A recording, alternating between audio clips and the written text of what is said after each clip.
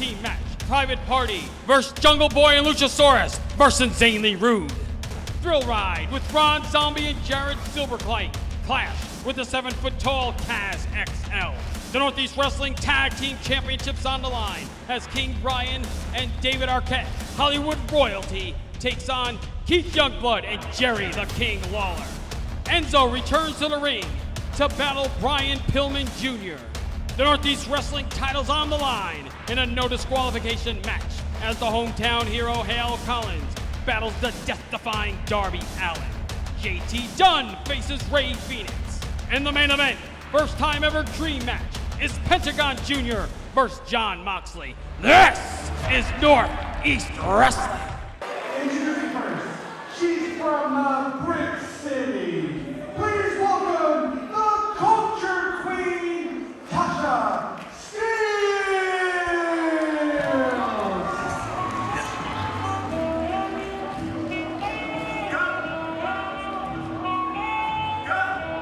Nothing can stop me. I'm all the way up.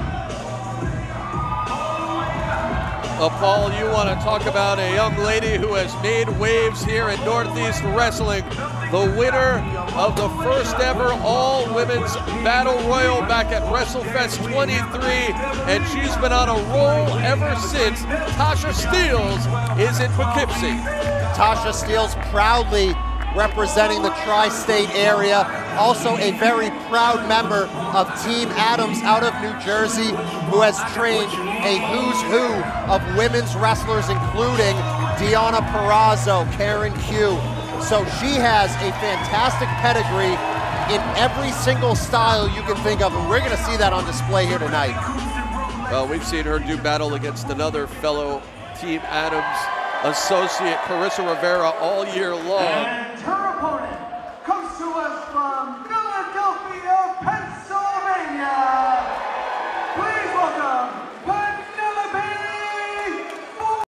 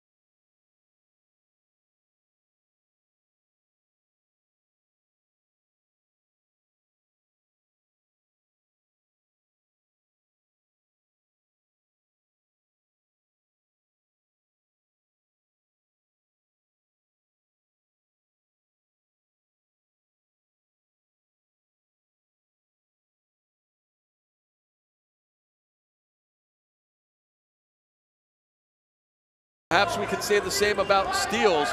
We'll see how this one develops. I would say the biggest positive that Penelope Ford has going for her is she can take a beating. I have seen her go all up and down the Northeast, and she has been in there with some very vicious competitors, taken a beating, and continued to come and use her athleticism to overcome those odds. Well, Ford offering a handshake.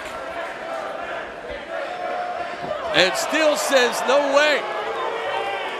A trick or two she has also learned at her time with Team Adams. They are not opposed to using the rules to their advantage.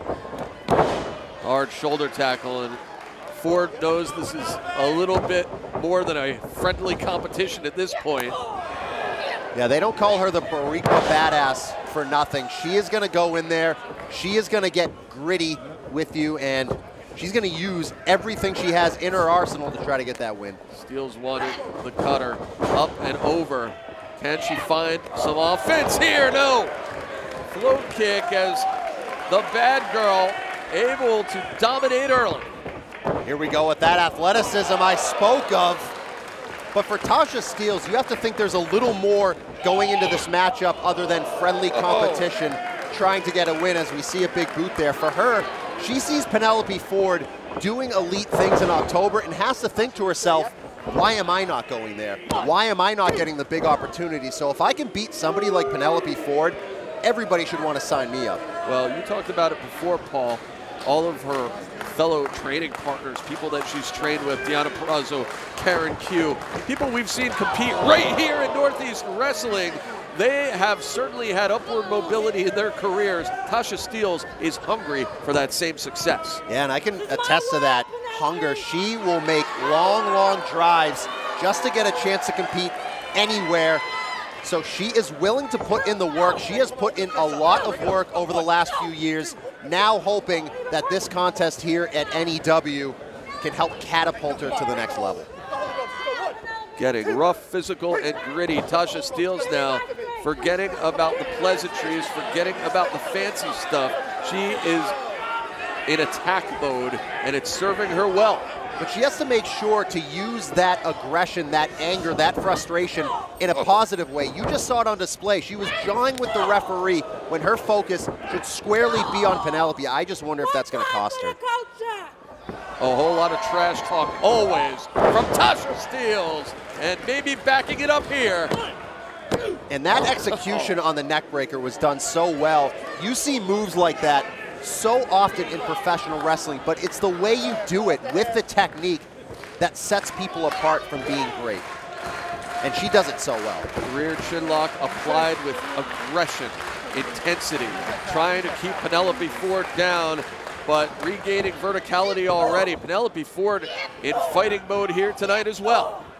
Yeah, Penelope Ford, she's also made those same drives that Tasha Steelz has, so I'm not trying to take anything away from her at all. I'm just wondering the mind frame of Tasha Steelz and how that's going to affect her. Looking to load up, nicely executed suplex. Steelz is going to hold on, she's not done yet. There's two, definitely gonna go for the trifecta. She got it. Is 3 the charm for Tasha Steelz? Not yet. Another thing we have to look out for is the longer this goes, I think it is going to favor Tasha Steelz. If you follow Team Adams on social media, they will routinely post videos of them training half hour, 45 minutes, 60 minutes, 75 minutes, 90 minutes straight, going through and testing each other and making sure their endurance is on the up and up. So Penelope Ford has to pull a trick out of her hat here. She's trying to create some separation, find some surcease, window of opportunity, and she's going to take everything she can. What a kick. Yeah, that's her biggest strength, is her effective striking. She's able to go in there and hit you very hard and in the right place. Maybe a crucifix into the palm. Not enough to hold her for the pinning combination.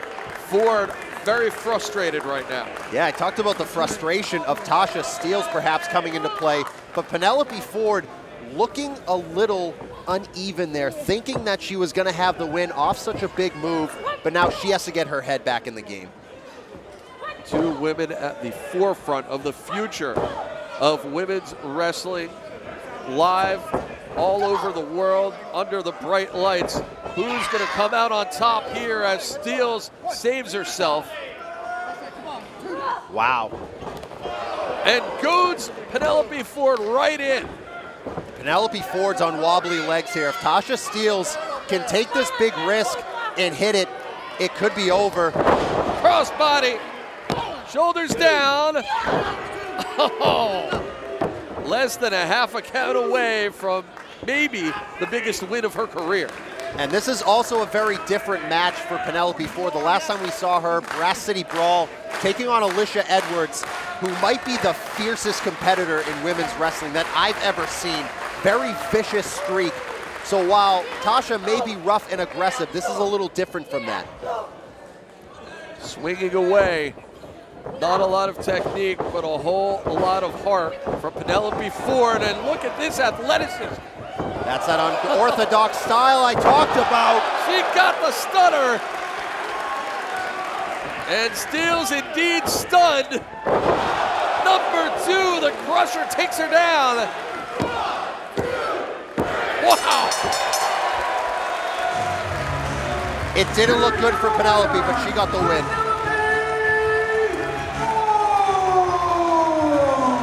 The bad girl found the 1-2 punch that she needed to come out on top, and it certainly wasn't easy here tonight, Paul. No, it was a huge struggle for Penelope Ford, but that's what I touched on when we were talking about this at the beginning of the match. She can take a beating. She can take it and come back and do things like that to get the victory. So a very impressive win for her here tonight.